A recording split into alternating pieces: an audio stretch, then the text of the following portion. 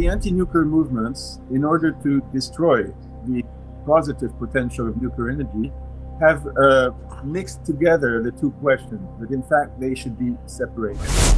But in the future, we can build these fast reactors and then use uranium in 100 times more efficient manner, which means the resource uranium will be like 100 times more abundant.